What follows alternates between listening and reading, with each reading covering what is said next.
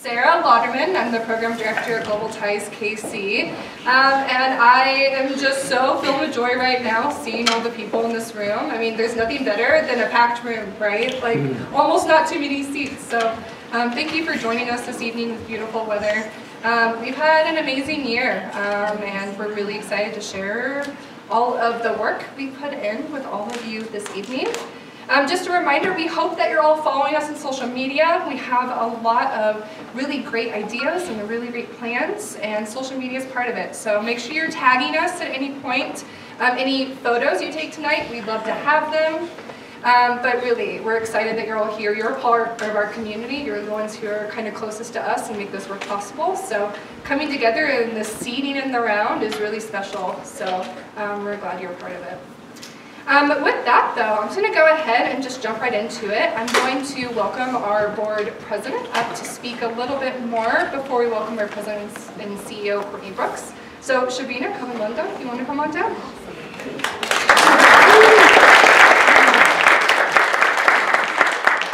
I'm going to stay right here. Thank you, everyone, for coming. I didn't want to say it, but I do want to mention last week our city went through something so profound. So devastating. But again, what helps us get over it is this, to come together, to be with each other, to sit at the table and enjoy everyone's company and have dinner together. So I'm so glad we were able to do this. With the same thing, before I have Courtney come up here, I, over the years, have become a firm believer of this, that everything we do, every organization's work, or every task we do has a science and an art to it. Science, of course, is our program manuals, our organizational structure, and all of that. And the art is exactly this, what's happening right here. Art is the collaboration. Art is the bringing people together. Art is having coffee together. And that's where I feel like Global Ties excels. The art of bringing people together. Art of international collaboration. And the heart and soul of that, of course, is Courtney Brooks. Courtney, along with her team, has brought this organization to a place where I was reading a volunteer-led organization to a place where we have collaborations with countries across. We have 438 or something individuals who came across. Courtney's going to tell the truth. I'm making numbers up here. But what a joy to have somebody like Courtney be front and center, be the leader, be the heart and soul, be the art of the one who puts art into this organization. So I'm so glad and I'm so pleased to be working with an amazing board. Board members, if you can just raise your hand or just stand up so we can give you a round of applause. We have an amazing board. And with that, Courtney, your team is amazing and you are it.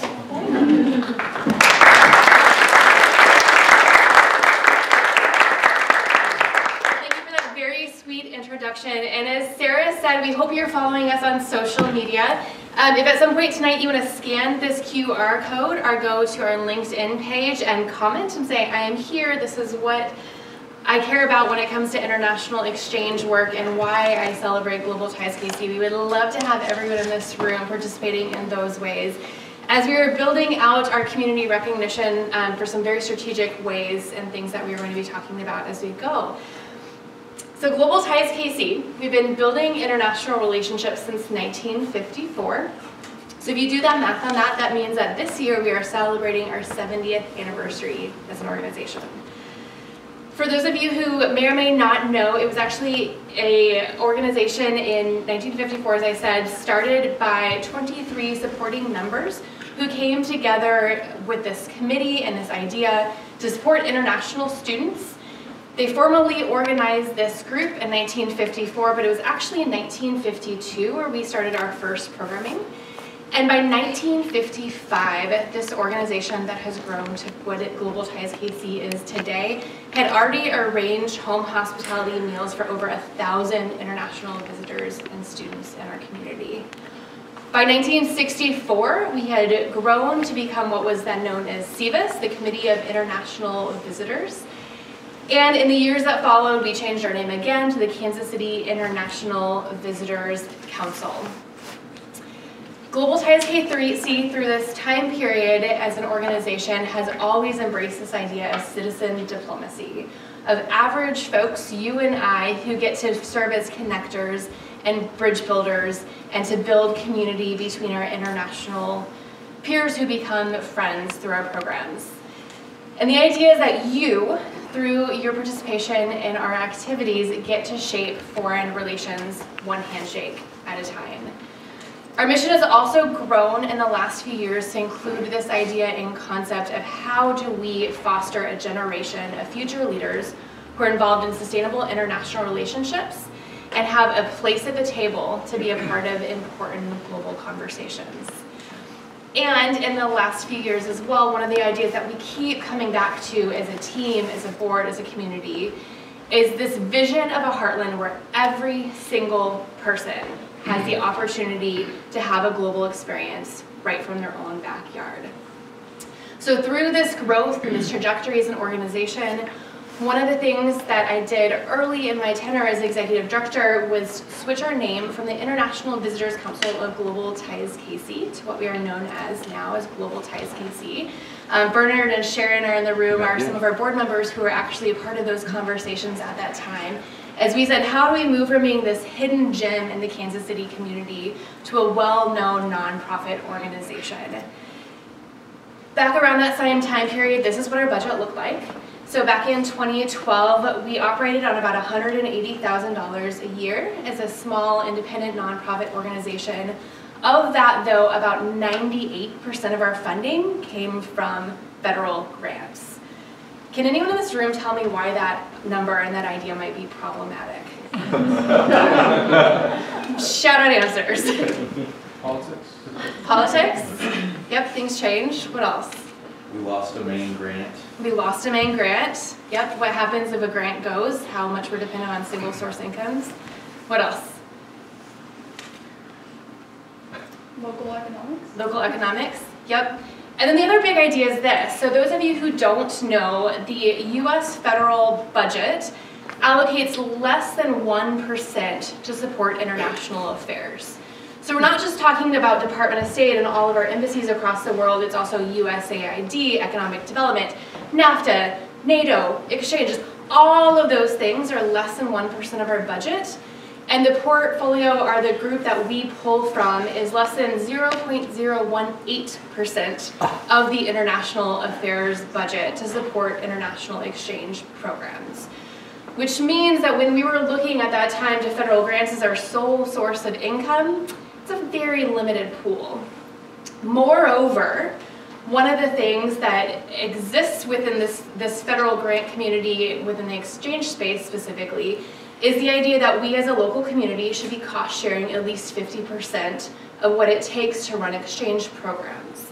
So thinking back to that slide and 98% of the budget, yes, we were doing all of our programs for about $180,000 a year, but that involved lots and lots of extra volunteer time and underpaying the team and resources that just didn't exist for us as an organization. So over the last decade, that's been one of our biggest attempts, is how do we grow our local support?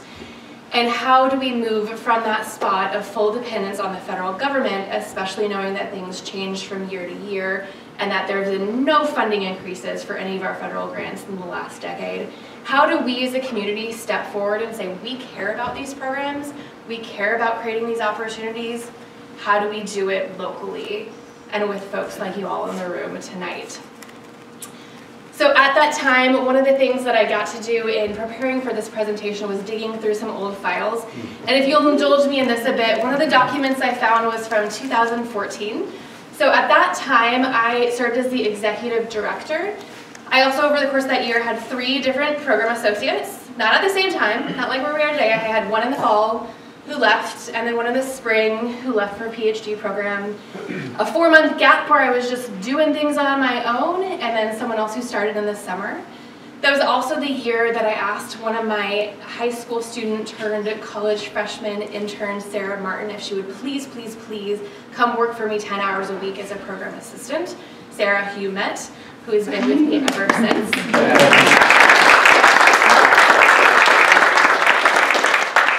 And in that year, in 2014, we hosted almost 30 International Visitor Leadership Program projects, which met visitors from 78 different countries. I also did 3 open world programs, visitors from Kazakhstan, Russia, and Ukraine who lived with host families for a week. We did a Pakistan Emerging Leaders program, students from Pakistan that lived with host families for a weekend. 3 youth exchange student programs from Argentina and Chile, Ecuador and Peru, and Mexico, students that lived with host families for 2 weeks. A year-long program for students from Kosovo who lived with families for a year. We did a lot. But like I said, that's 10 years ago, so it was also the year we went through a rebrand, so did all of the rebranding from the Kansas City International Visitors Council to Global Ties KC. It was the first year we ever had a database. We were also focused on community outreach and going from this idea of like hidden gem to we should be known in the community. It was a lot. There was also the time period, those years surrounding 2012 to 2018, where I was really, really good friends with all of the cleaning crew that came into Union Station every night, because that's when I was seeing them. And also the year that I stopped counting my hours because I worked or was on call 18 weekends in a row throughout that spring and summer. By comparison, this is where we are today. I have a team of 10 at the moment, so myself,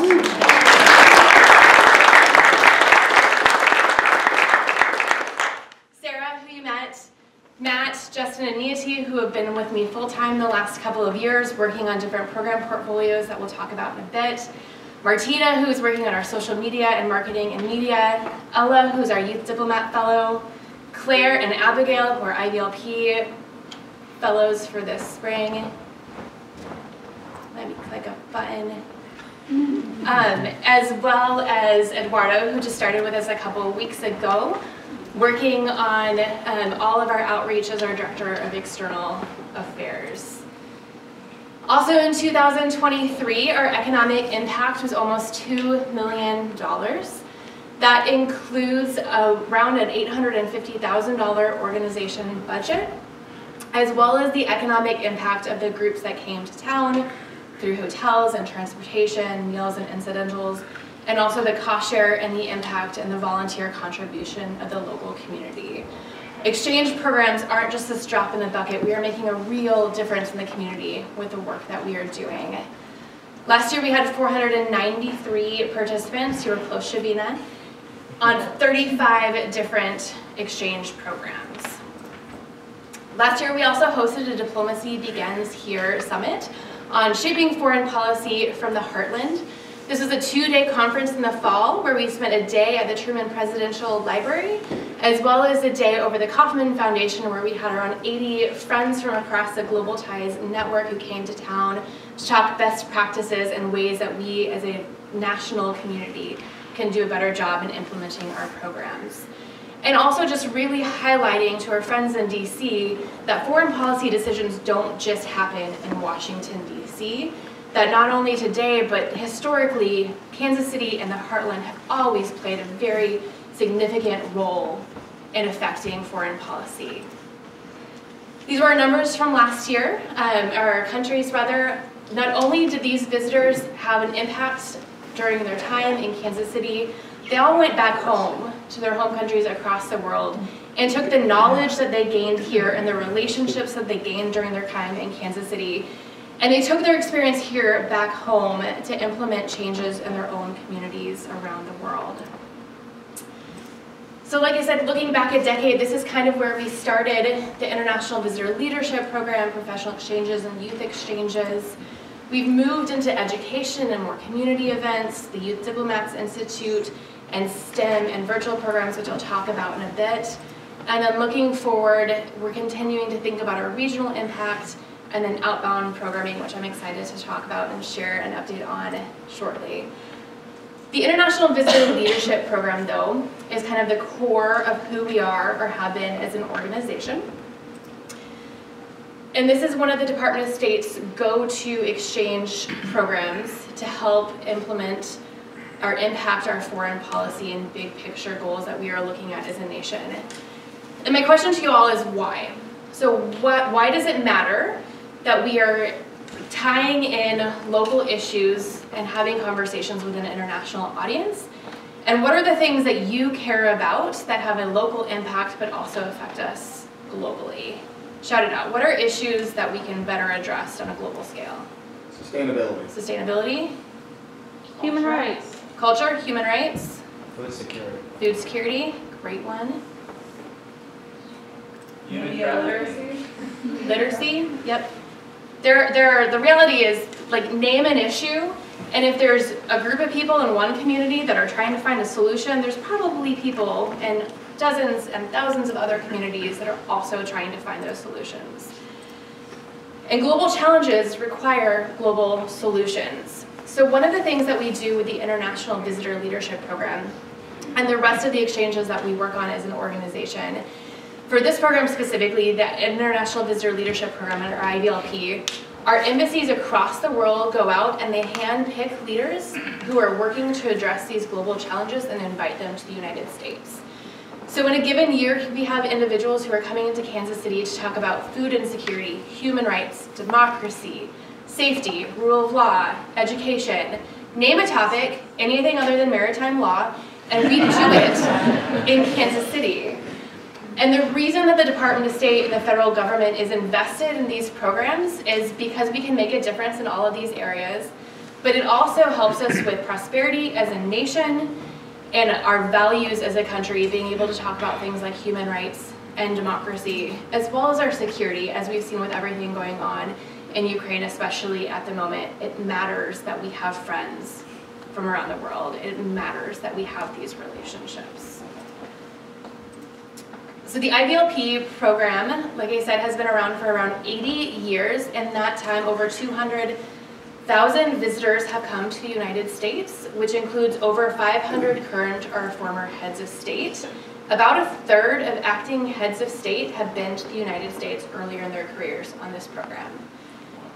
So our embassies do a really, really amazing job of going out and handpicking people who are making a difference and are even more so, or have the path and the trajectory and are going to make a bigger difference later in life. And instead of just bringing them to Washington, D.C. and saying, hey, this is what the federal government looks like, they bring them across the United States and they drop them off in our communities, and we have the opportunity to host these leaders and to have real heart-to-heart living room conversations about what life is like here in the Heartland. These are our programs so far this year. It's not a short list. In the last couple of months, or the last month and a half, we've had visitors here on programs looking at libraries, trafficking in persons, AI, etc., etc.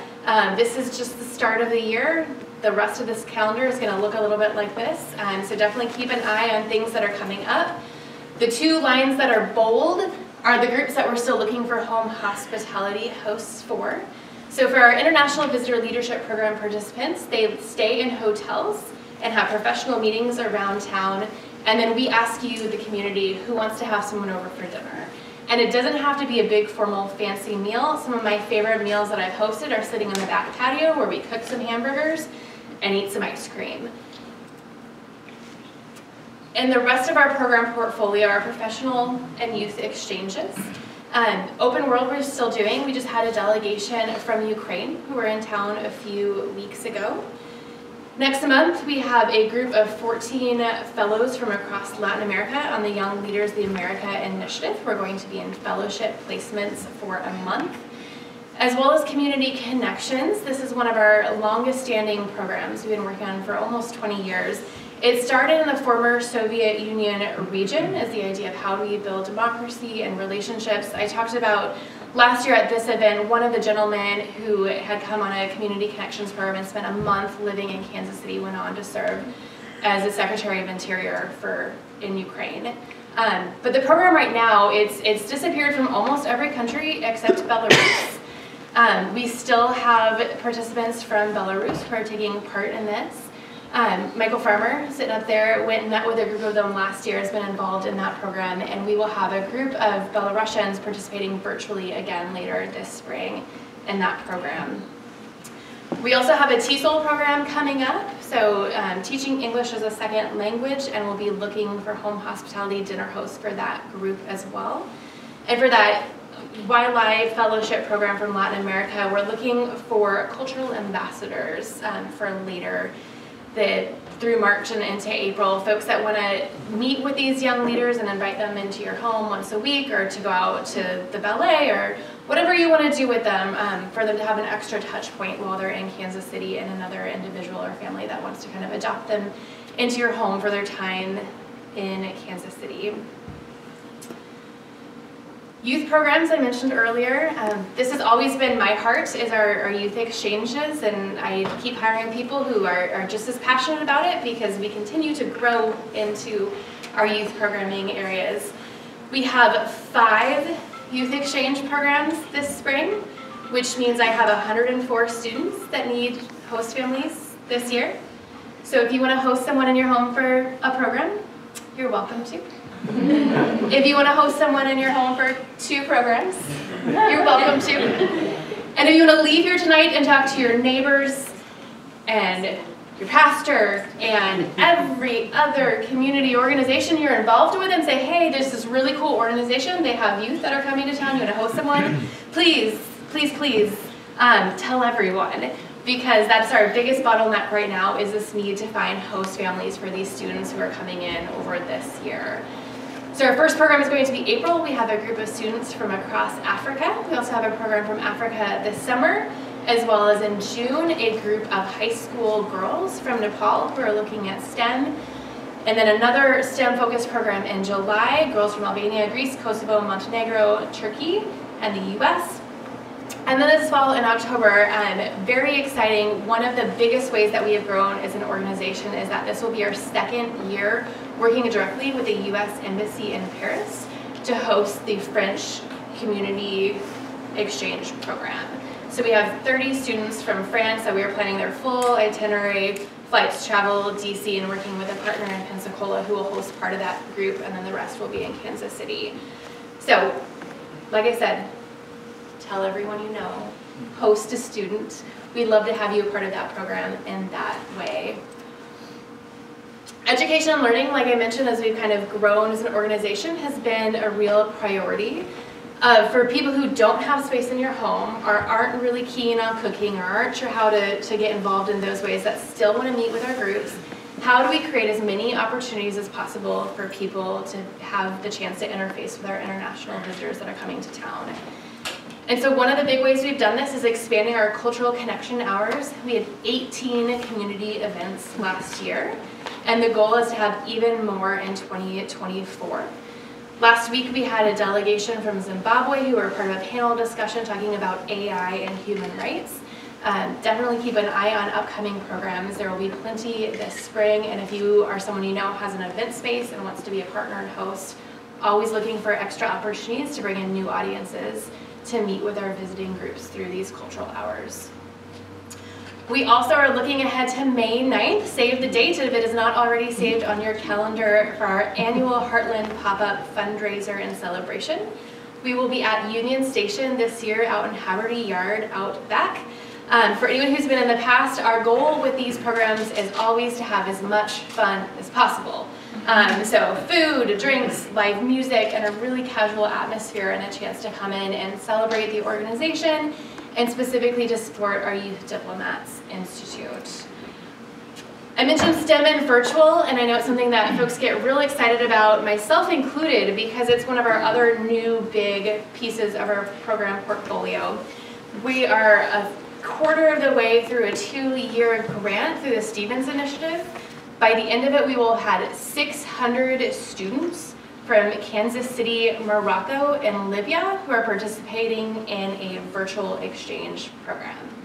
So we are working with FIRST Robotics partners in these 3 countries, and students who are part of the FIRST program, building robots and taking part in these team activities, who are joining us as parts of their teams for this virtual exchange program. I will say Matt and I had a chance to go to Morocco a few weeks ago to meet our partners and the students there. And it was such a moving experience to be walking down the hall and have students flag us and be like, Matt, what are you doing here? Like, what? And students who recognized us through this virtual on-screen experience who were so, so grateful. Because the reality is that for our program partners in Morocco and Libya, more than half of our students who are participating through the funding that we were able to secure through this program are able to participate in FIRST programs who would not be a part of those programs otherwise. Not just the virtual exchange piece, but any of the FIRST activities. And so that has been really, really exciting to see that and what it's going to look like long term as we're investing in these groups of middle and high school students and career readiness in STEM education.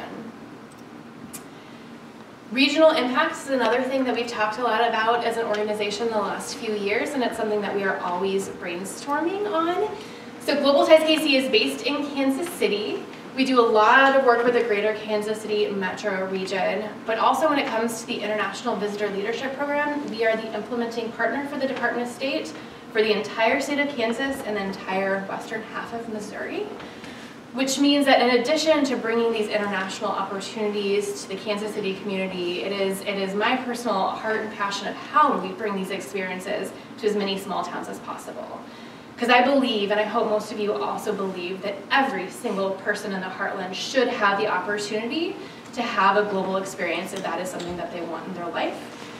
Everyone should have the opportunity to travel and have experiences meeting with international visitors if that is something that they want to be a part of. And so one of the surprising ways that this has become a reality for us as an organization is through the Youth Diplomats Institute. The Youth Diplomats Institute started as a passion program project about 5 years ago. Sarah and I said, how do we have a bigger impact on high school students in the community? We started with a full-day retreat and then built out a year-long in an institute whereby our high school students join us from August through May. They get together one Saturday a month.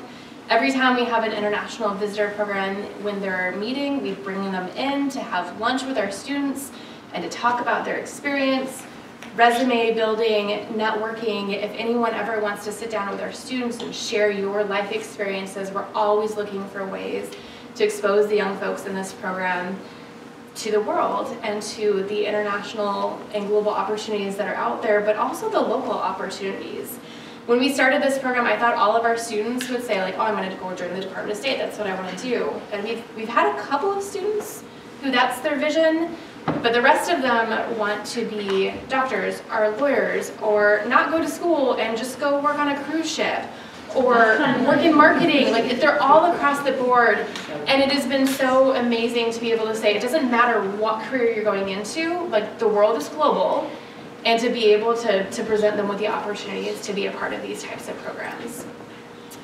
And like I said, back to that regional influence, one of the best things that came out of the pandemic when everything shut down and we said, oh my God, we can't meet in person, what are we supposed to do with high school students? We can't be in person. So we moved everything online. And in moving everything online, we realized, oh, our students don't have to be able to drive down to Union Station. They don't have to be in Kansas City. They can be anywhere across the region. So one of our biggest goals and things we're most excited about with that program the last couple of years and moving forward is expanding it regionally. My heart of hearts and my dream is that in the next few years I'll have a group of 30 students from Hutchinson, Kansas who are going to all want to participate in the program. But until we can scale to that point, how do we find that one student from that one small town who wants to have an international experience and inviting them into the program? From day one, it's been super, super important to us that it is completely free for all student participants. So there is no cost for our students to participate in the program, but there's also no cost for our students who are selected for travel opportunities. And so in the last couple of years, we've taken students to Washington, D.C. a couple times. We took a group of students to Chicago, and the dream for the next couple of years is how do we take students to Central America or Europe or elsewhere, and how do we fund outbound exchange opportunities for our high school students to be able to travel. Which brings me to my next slide, which is outbound travel.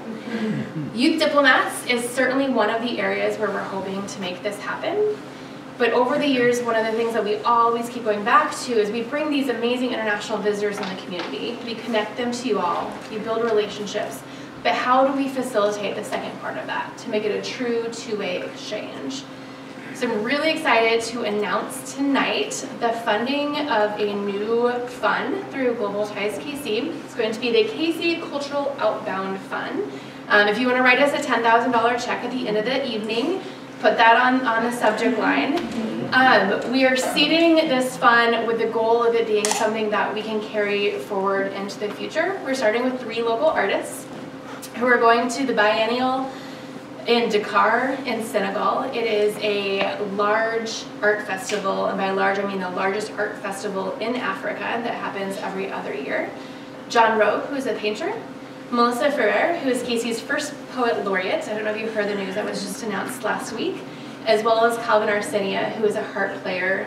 There's a small harp that's very similar to what he works with that's from Senegal that he's hoping to learn how to use while he is there. But we're sending the 3 of them to Senegal in May.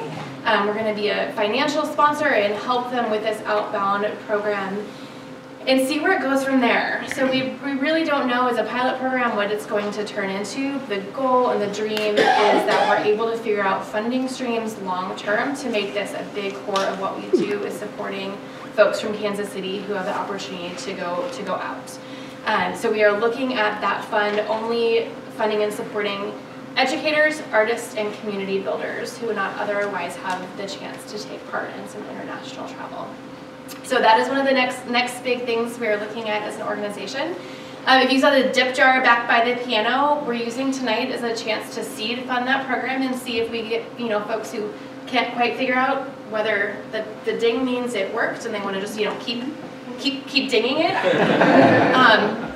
You're welcome to go play with the dip jar once we're done here, but that's kind of the next goal for that program and for what we're doing with outbound programming as an organization.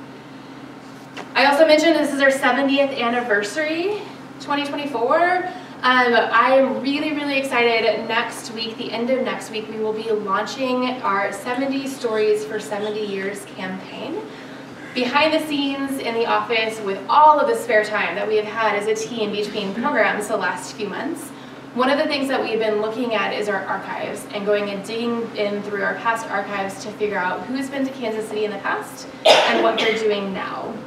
And so we will be releasing a couple of stories every week through the fall, looking at the impact of Global Ties KC programs throughout the year. So check that out, and we look forward to celebrating our 70th anniversary at the event this May. As always, we need you. Yes, serve as a host family. Yes, make a donation. But also tell people about your time here tonight. Tell people about why you support and care about this organization, and help us make Kansas City even more global than we already are. So that's what I've got for tonight.